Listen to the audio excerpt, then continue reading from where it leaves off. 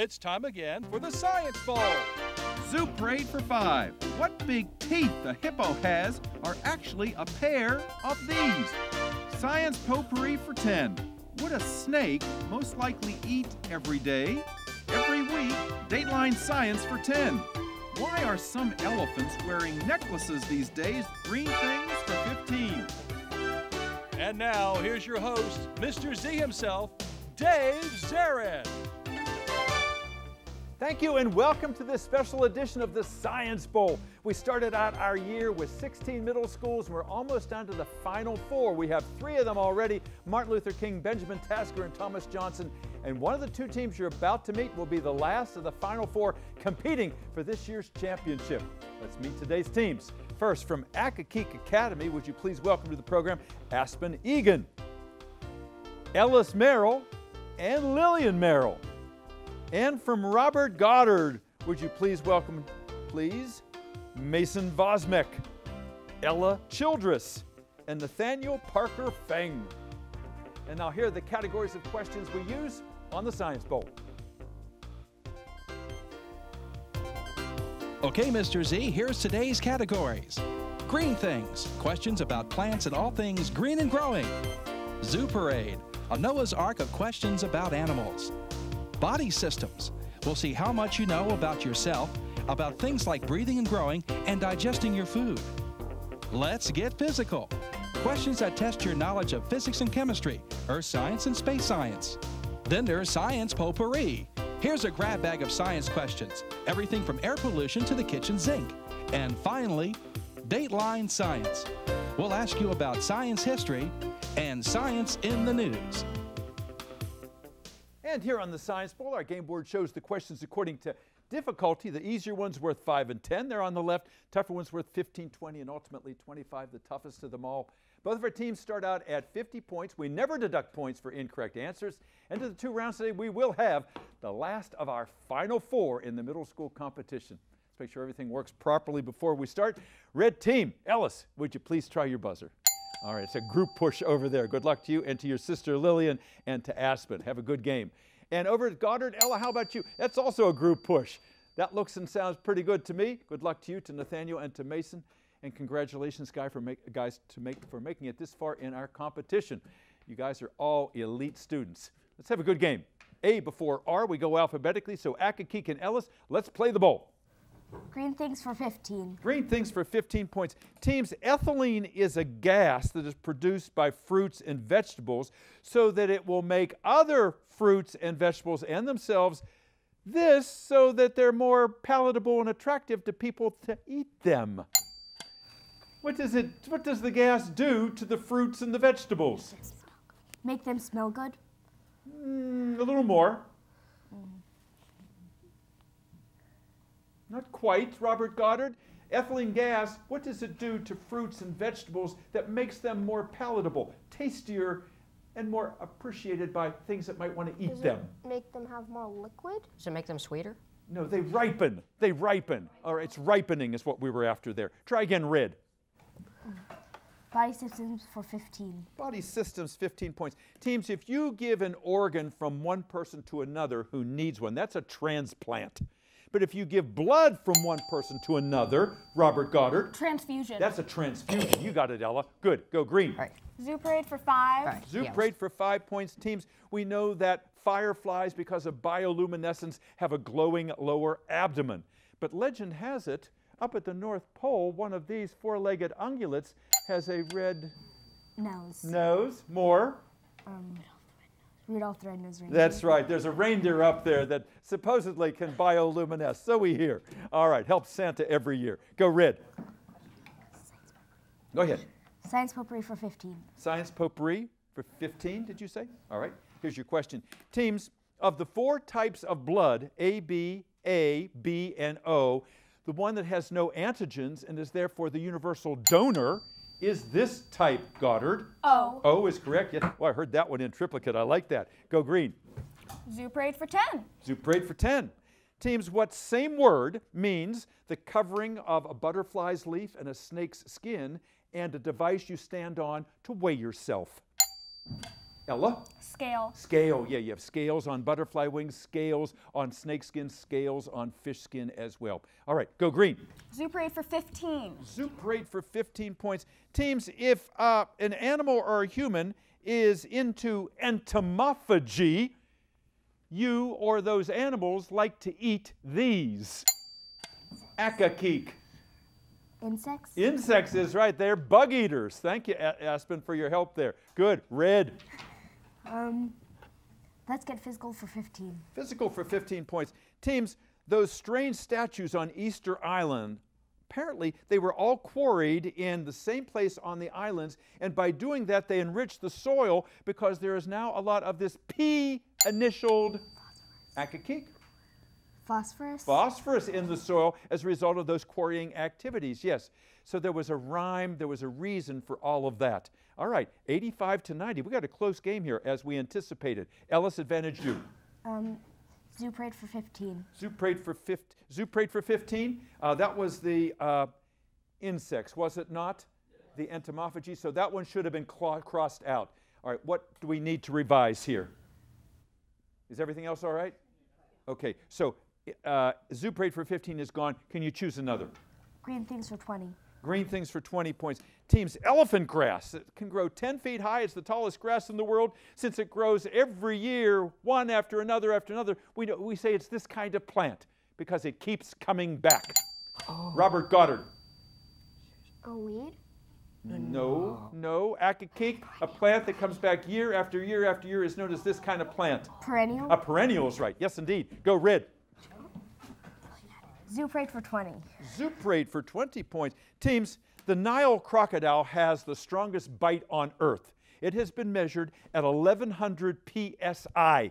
What does psi stand for, Robert Goddard? Pressure per square inch. No, it does not. Accokeek, what does psi stand for? Pounds per square inch? Pounds per square inch is correct. Yes, good. Go red. Body systems for 20. Body systems for 20 points. Teams, if you get the wind knocked out of you, it's because your diaphragm muscle goes into a spasm. I will give you these points if you can spell diaphragm. Accokeek, who is going to be my speller? Are you the speller, Ellis? Say the word for me, please. Diaphragm. Okay. D-I-A-P-H-R-A-G-M. Exactly right. Good answer. Good. Go red. Science potpourri for 20. Potpourri for 20 points. Teams, if light can pass through an object with no hindrance, that object is transparent. If it can't go through at all, it's opaque. Wait, what? Robert Goddard? Translucent? Translucent, the one in the middle where light partially goes through. You anticipated where I was going. Good answer. All right. The score as we come to the end of the first part of the game here is Robert Goddard 110, Accokeek 145 in this important game. We'll be back with round 2 in just one moment. Don't go anywhere.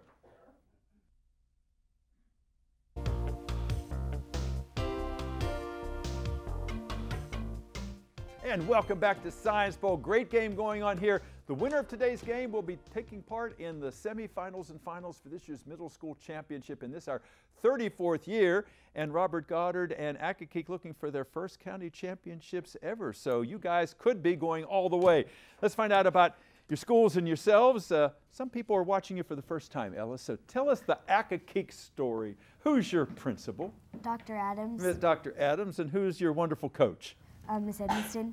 Miss Edmiston. She's here today and she's rooting for you. I know how much work she put in. Thank you, Paula, for all that you've done.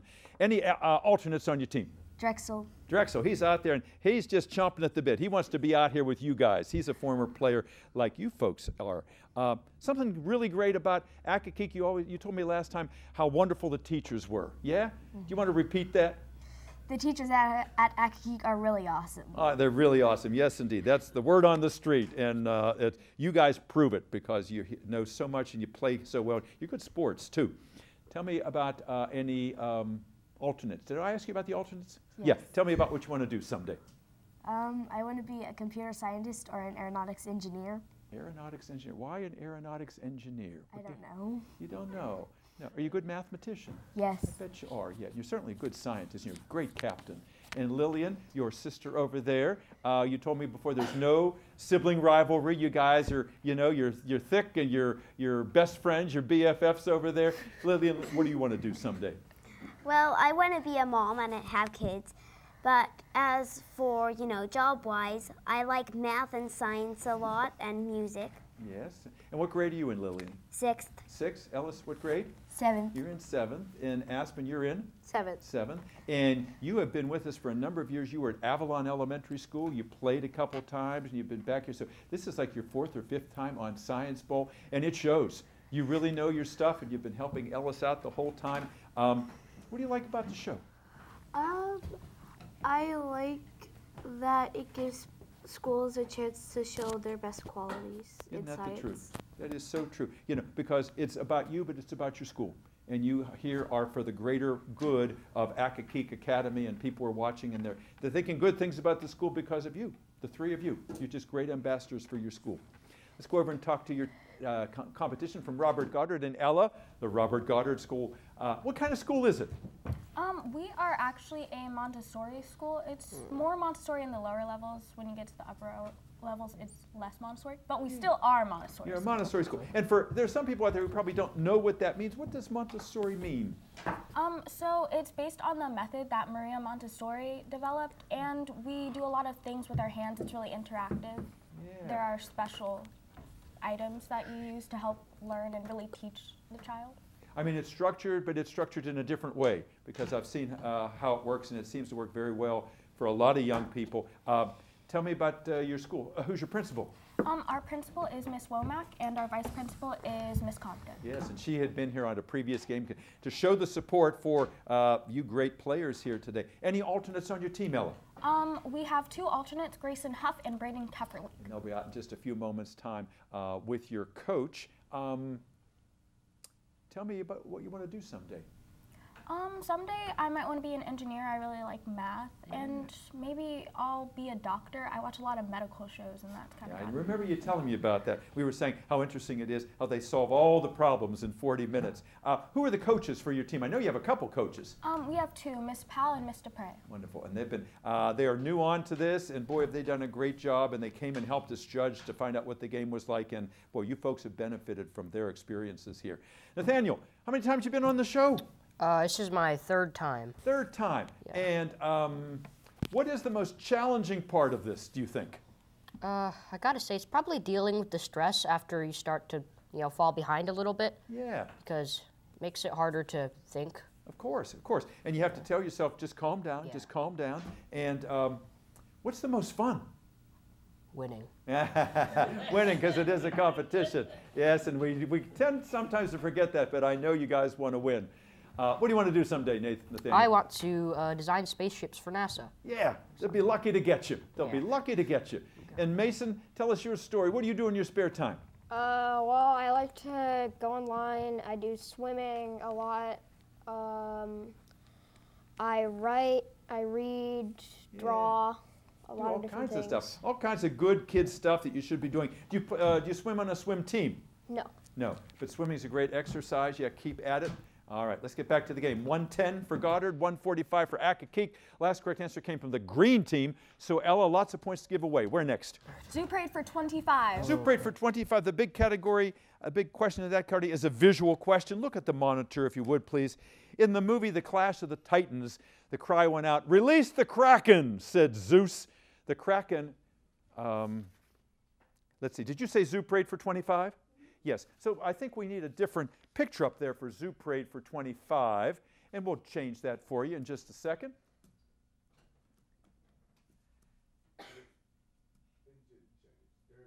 There you go. All right. In the movie, The Clash of the Titans, it was "Release the Kraken," said Zeus, because he wanted to destroy civilizations that were not following his rule. Well, the Kraken is mythological, but it was based on a real creature. In fact, we now think it was a giant squid that he was referring to. I'll give you 25 points if you can tell me what class of mollusks squids belong to. They are what, Mason? Okay, you rang in, you had an idea. He's drawing a blank at the moment. Accokeek, what class of mollusks do giant squids belong to?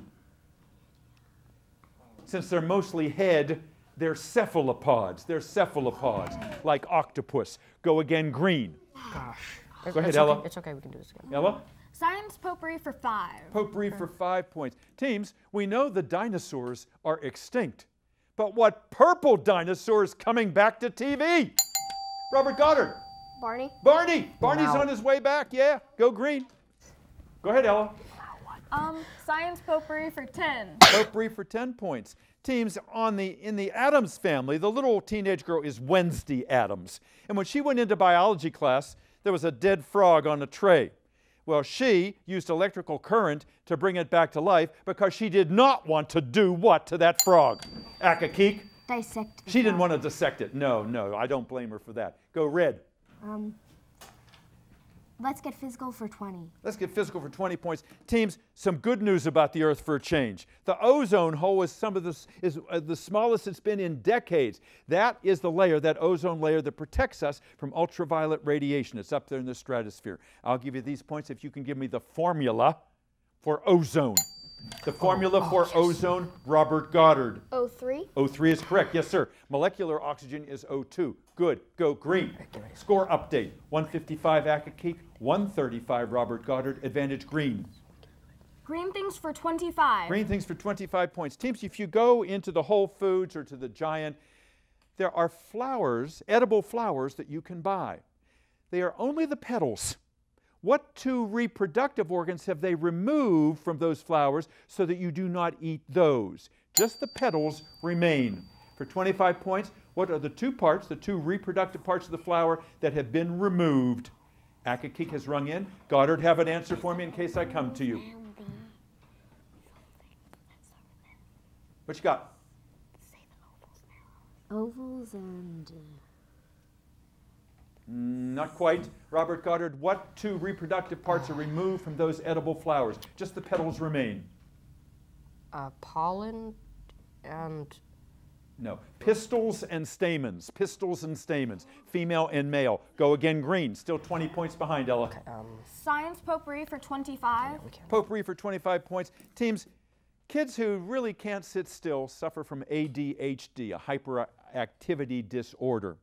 What do the A and the D stand for? The A and the D, Robert Goddard. Attention deficit. Say it again. Attention deficit. Attention deficit. It's right. Attention deficit. Yes, indeed. Good. Go green. 25, man. Okay. Green things for 10. Green things for 10 points. Teams, spices like nutmeg and cinnamon and cardamom are made from all different parts of the plant except for this part of the plant. Spices are never made from what part of a plant? Accokeek. Pollen? No. The only part of a plant which is never used as a source for spices is this part. Is it the stem? The leaves. The leaves, they become herbs. They become herbs. Go green. Okay. How strange. Go again. Green things for 5? Is it Ellis's advantage here? Is that correct? It is green. Green things for 5. Green things for 5 points. Teams, the saying goes that mighty oaks from little ones of these do grow. Ellis. Acorns? Acorns is right. Yes, go red. Tie score, 160. Ellis, you choose. Let's get physical for 25. Let's get physical for 25 points. Teams, if you're doing your science fair experiment and you're looking at words and pictures and drawings, those are all qualitative data. Accokeek. Quantitative data? Quantitative data is the one we were looking for. That is the numerical part. Absolutely right. Go red. Let's get physical for 10. Let's get physical for 10 points. Teams, because water has an equal number of hydrogen ions and hydroxide ions, it is neutral, and therefore this number on the pH scale. Robert Goddard. 0. No. Since water is neutral, an equal number of hydrogen and hydroxide ions, it is this number on the pH scale. 7. 7 is right in the middle. Good. Go red. Body systems for 10. Body systems for 10 points. Teams, insects, crabs, arthropods have an exoskeleton. We have a what? Robert Goddard? Endoskeleton. An endoskeleton. That's right, Nathaniel. Good. Go green. Body systems for 25. Body systems for 25 points is a visual question. Look back to the monitor if you would, please. Meet Otzi. the Iceman. 5,300 years ago, he was killed, and his body has been preserved almost perfectly in ice until a glacier melted, and we see him today. His skin is still there. His last meal was still in his stomach. I'm going to give you 25 points if you can tell me they think he was killed by an arrow that hit his scapula. His scapula is another name for what bone? Robert Goddard. Shoulder blade? Yes, it is the shoulder blade. Yes, indeed. Good. Green. Go. Keep up. 5. Dateline science for 25. Dateline science for 25 points. Teams recently in the Congo, we have a tie score at 195 all. Recently in the Congo, they found a toad that has evolved to look exactly like the head of a very poisonous snake. Because it is a defense mechanism, we know that that kind of adaptation is known as this. Accokeek. What do you call it? What do you think, Ellis? Robert Goddard, do you have an idea? Mimicry? Mimicry, that's exactly right. Good, go, green. Body systems for 5. Body systems for 5 points. Teams, if you are an actor or an actress, never tell them before the performance, good luck. You tell them, break a what? Ellis? Leg. Break a leg. Go, Accokeek. Dateline science for 20. Dateline science, 20 points, teams.